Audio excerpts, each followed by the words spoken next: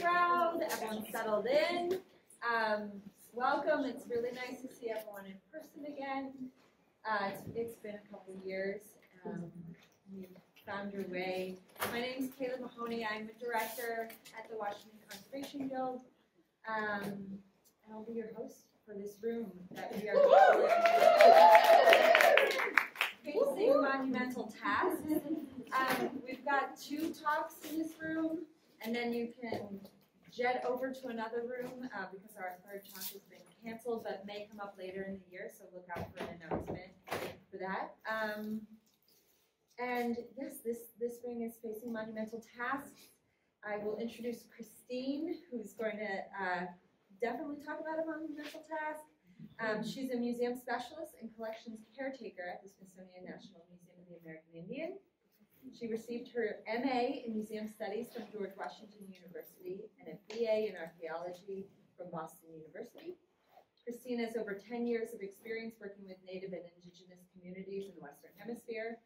She has a wealth of knowledge in IPM, environmental monitoring, object packing, shipping, housing, and community engagement.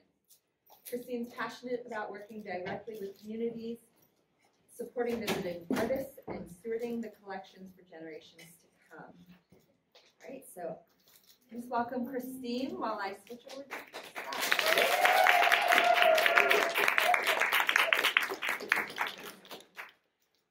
Stacy's getting a sneak peek at the next 3 months of what I'm talking about. I'm so excited. You had me at play, Christine. I was thinking about this. It was like Hanukkah time, and I'm like, Okay. I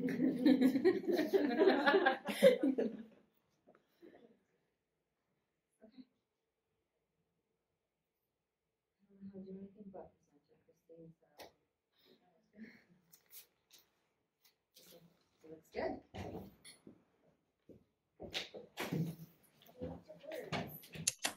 Good evening.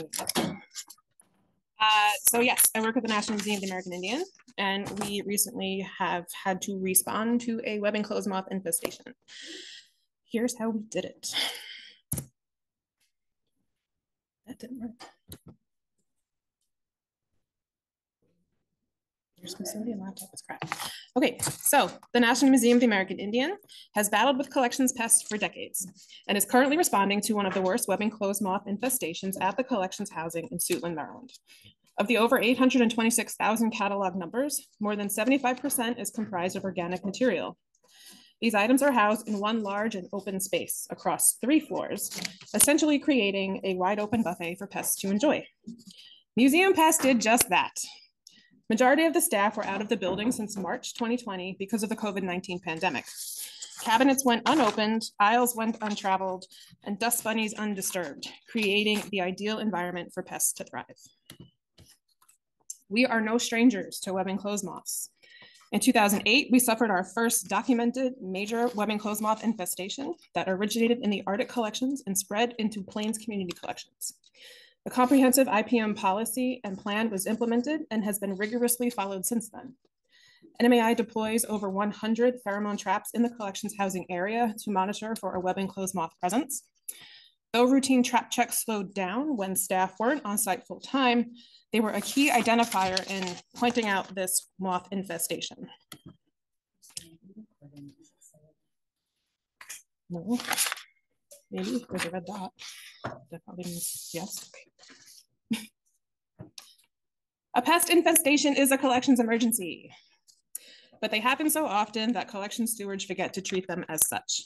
With the establishment of PRICE, Preparedness and Response to Collections Emergencies at Smithsonian, staff are now trained in implementing systems for emergency response.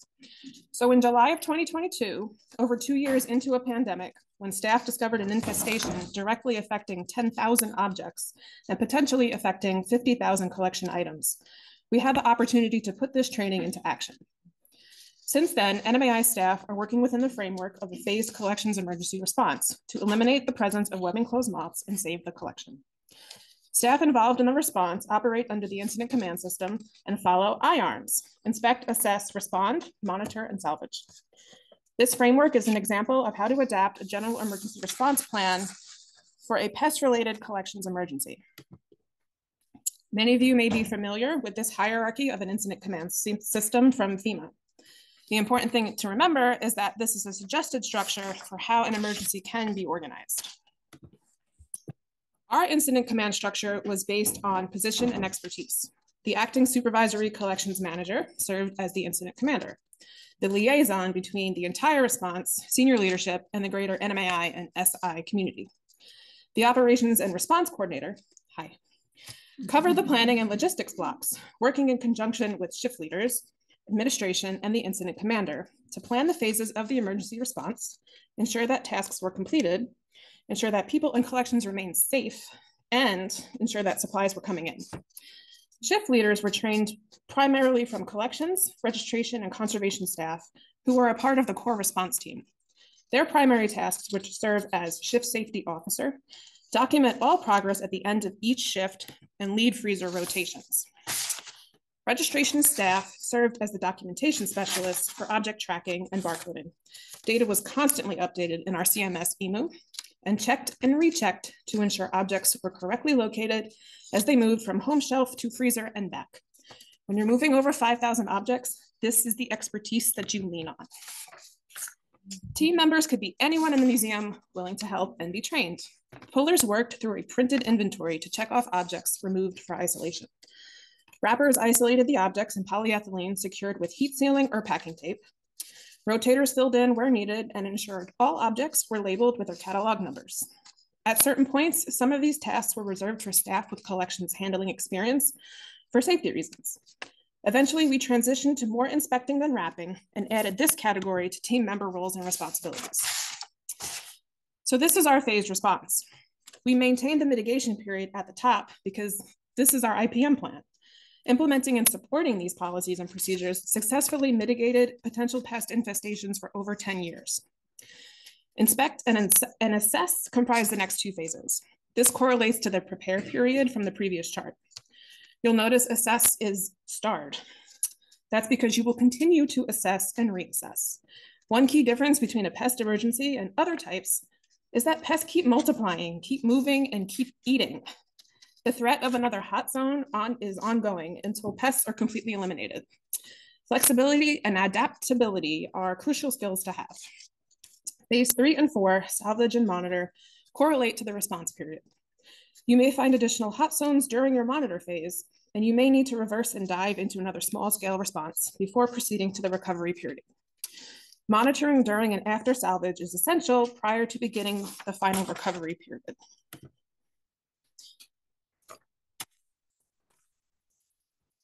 So what do these phases look like for us, and how can you use them? Your inspection phase is your identification phase. Your main goal is to find the source and identify the pest. You will strategically deploy a team to perform hands-on inspections and document where you inspect. This phase may take half a day and may take a week. NMAI staff rallied a team of 12 to identify the hot zones in the collections. By day 3, we knew where the infestation was centered. Next, you will conduct 2 assessments. First, assess your collection. How many objects are actively infested? How many objects are actively infested, and what does that mean? Agree on how you will scale your response. Do you pull just the infested object, or do you pull the surrounding objects too? How many objects may become infested? Determine if you pull the arrows with the feathered fletchling ends, or focus on objects that are more than 25% keratin and monitor the rest. Is the infestation contained to a floor, a room, a cabinet? What are the sizes of the objects? Can you safely move them? How do we get the oversized objects down to the freezer? It's not easy to move a 9-foot painted buffalo hide when it's wrapped. Initially, we answered these questions within 2 days, but remember, this step will happen continuously as it did for us. Once you have all those questions answered, you will assess your resources. What resources are available now, and what do you need? Staff. Establish your roles and responsibilities. Harness the skill sets and expertise available to you. Fill out the incident command structure. Document your station workflows and post them so that staff know what they need to do. Phase your staff recruitment, beginning with a core team of collections, registration, and conservation staff, allowed us to test our workflows and improve our systems. Reaching out to other departments after procedures were solidified reduced confusion and helped when the core team was fatigued, which happened fast. Assess your supplies and your funding. What is immediately available and where is it? Take the time to gather those tools. What do you need to make this a successful response? And who is responsible for ordering, inventorying, and securing the funds? Establish these roles early on. What mechanisms for isolation or treatment do you have? And how will you safely isolate the infested collections? Do you have access to freezers and anoxic treatment bubbles? Do you have adequate space for these treatments in your house? How will you safely move people and objects in between these spaces? Agree upon definitions. Make a glossary. At NMAI, we agreed active infestations included any object that had a live or dead adult moth, visible larvae, or heavily localized piles of frass. Anything that looked like this poor bunny blanket immediately received a red dot to indicate the infestation was active. Everyone calls the aisles and compactors something differently. Everyone has different names for different tools. Creating a glossary now is something you can do so that you have ready at hand when the bugs strike. Finally, find a space for sharing documentation, schedules, and workflows. Archive previous templates no longer used for different phases because your schedules and methods are going to change. Quick stats for us. We had a core team of 25 that rotated on a daily or weekly basis, depending on their schedules. In total, over 50 NMAI staff provided direct support across 15 departments and 5 SI units. Thousands of feet of plastic tubing, bags, and sheeting, 125 multi-tier carts, yes, I counted, 5 heat sealers, 3 wrapping stations, 3 freezers, and 1 round of anoxic treatment. You're ready to respond. For a pest infestation, NMAI staff formed 2 responses. We had an immediate response that prioritized what is actively infested. We documented the catalog number, the date pulled, the date frozen, the object location after each movement, and original home location. This was referred to as our triage response. And it was a 3-day frenzy pulling 227 objects for immediate isolation and freezing. As additional actively infested objects were found during salvage, they jumped the freezer line for immediate treatment. Then we had a proactive response. We strategically isolated and froze the surrounding collections that we knew will be infested or may already be infested with unseen eggs or larvae. We followed the same documentation standards, and in total, we froze over 5,500 objects in 4 months. An important goal of the monitoring phase is to achieve a documented clean slate. You know when a bug is new because it wasn't there last week when you checked. This is why it's so important to inspect everything, even if it's on a different floor in a different room. Inspect other areas to make sure no pests have found their way to new food sources. Strategically document these additional inspections. Increase trap checks to identify new hot zones developing. Re-inspect the collections to find that hot zone. Reassess and return to the response plan if one does.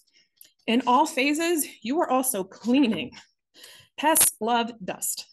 And all that moving around stirs it up, as you can see. In every role and responsibility for keeping space tidy and weekly cleaning, we are still in the monitoring phase, going on 2 months now, because we are still seeing occasional moths and pheromone traps. Many staff have returned to their pre-emergency jobs, but we still share duties in inspecting objects, checking traps, and housekeeping.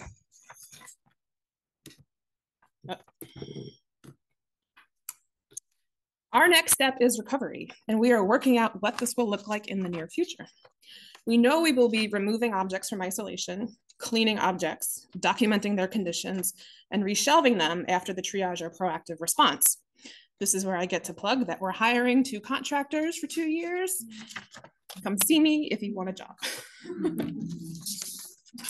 So, some quick tips for success. First and foremost, have an IPM plan. It is the easiest thing to do to make sure you stay in the happy mitigation bubble. Second, make sure what you did or how you did it is maintained for the next time, because there will be a next time. We get no reprieve with climate change. They don't die anymore. Have lessons learned meetings and generate a report from that. It is crucial. Third, get everyone involved. We hosted an all-staff meeting live from the emergency site to spread the word. We even made a list of tasks for those without collections experience. Help purchase supplies, vacuum. Everybody can do that, right? Take meeting notes, restock supplies, or write a blog post. And finally, self-care. You cannot respond to emergency if you are not taking care of you. Make it fun, blast the music, host contests. We had monthly Moth pun themes, and have fun lunches. And good luck. Thank you.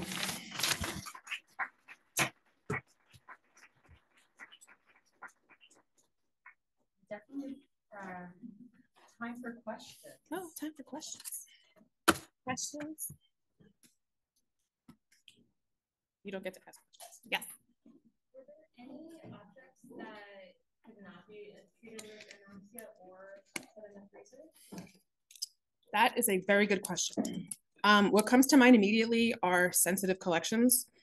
And we did consult with several different tribal members who essentially said the same thing, better be safe than sorry, that they understood that our anoxic treatment or our freezing treatment was for the safety and security of the object. But pretty much anything can get frozen or have the CO2 sucked out of it. So yeah. Anybody else? Yeah. Was there trap checking for other types of pests while this process is going on? Yes, we do have dermestid traps. They're little bait pellets. They're not as big of a pain though as moths. They definitely were not checked during this emergency. Yeah, I think one of our trap checkers just left. Yeah, we were increasing pheromone traps as we were finding new hot zones. Pheromone traps, for those of you that don't know, they have a certain radius, and if you put too many in one location, like you're just going to confuse them. So we were strategic in where we were placing things. But yeah, those are really the only two traps that we have. Stephanie? What did you learn through doing this that you didn't know beforehand? Like something about like IPM or your personal skills? That's a good question. What did I learn? I learned that I can do it. Yeah. Which, you know, it seems really scary. You learn about emergency response and what to do and how to do it. And are you going to like step up to the plate when the time comes? But yeah, you actually can do it. You have the tools necessary. You have the training. One thing on the job I learned was do not ever pull an object without writing down its home location. My registrars hate me for that. Question here? So what are the objects pigmented that you those were actually frozen. So they were wrapped, they were sealed, the air was squeezed out as much as possible. Right. And so then, yeah, we made use of every tool we had. So while things did not have to necessarily go through anoxic treatment, the bubble was available and we took it because we didn't want to string this emergency out any longer than it had to be. Yeah. Any other questions? Can you repeat the total extent of time that you spend in treatment for the response? So 4 months. Yes. Okay. From initial discovery to getting the monitoring teams up and running, how long is that time period? 24 hours. Oh, okay. Well done. I didn't sleep that night. You worked for 24 hours.